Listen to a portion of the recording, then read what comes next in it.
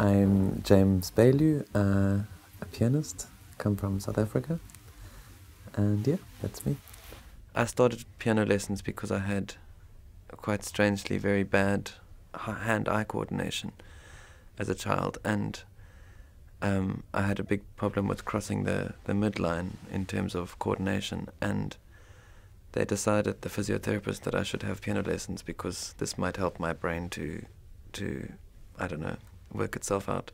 So I played a lot of crossed hands and just bashed a lot for a while, and it helped me so much, the piano, actually, in writing and getting to become a normal child, that I think I always was a little bit obsessed about the piano. So it was always something I really tried to do, and also because my teacher never thought I'd be a pianist. She let me play things that were far too difficult. So I was always full of passion, but full of wrong notes, and yeah, then suddenly at about 16, I thought I can actually do this, and I worked really hard. And my mother was the opposite, really. She was saying, "Stop playing the piano, go and play outside. We live in Africa in the sun." But it was, the main driving force was my obsession with music or piano, I think.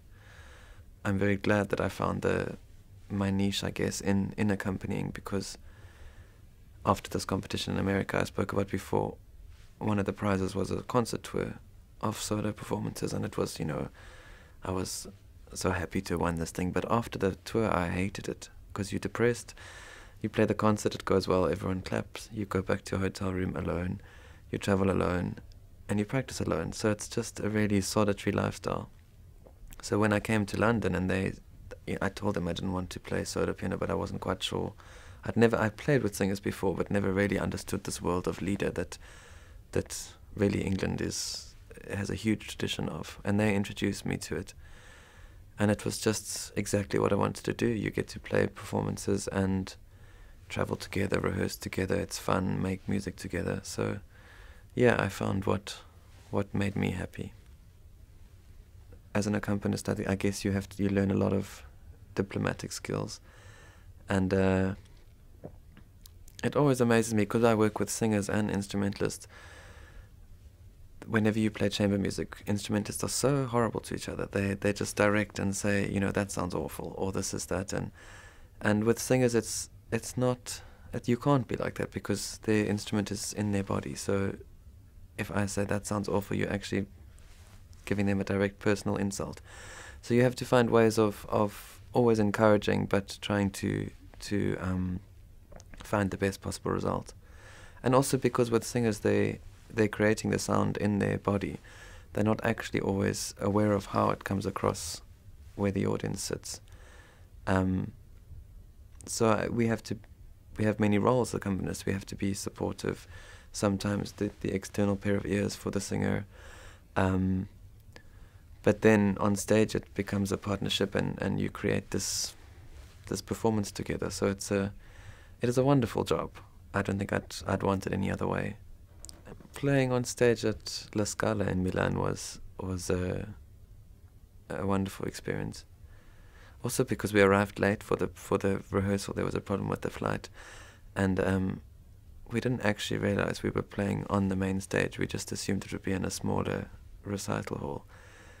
And so we rehearsed before, and then they took us to the performance, and we walked on the stage, and I thought, oh my God, we're actually on the stage at La Scala, and there were all these Placido Domingo, and all these people were sitting in the audience.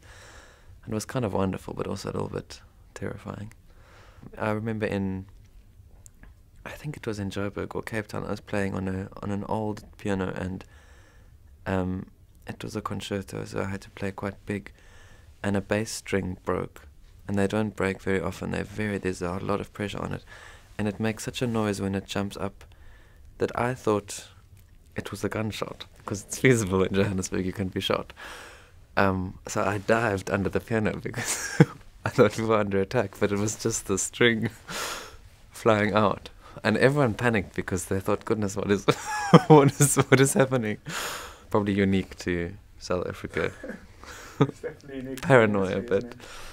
Do you have nightmares? Not about music, no. About other things, yes, but it's always being lost or stuck, and something's coming. working with lots of people is interesting, and you have to be calm and a calming influence on people sometimes, but I can get angry. Stupid things make me angry, like, I don't know, the parking shop in Willesden Green when everyone's just so so unpleasant, and you end up screaming at everyone because that's the atmosphere of the place. But and I guess South Africans intrinsically don't like to be told what to do, because it's such a crazy country that you're always trying to find your way around the queue or the the system. I think like Italy too. They have a very good life there, but it comes at a cost. It is dangerous. So I guess people live life to the max. They have very good humor. I mean, if something terrible happens, the first thing they do is laugh, which is nice.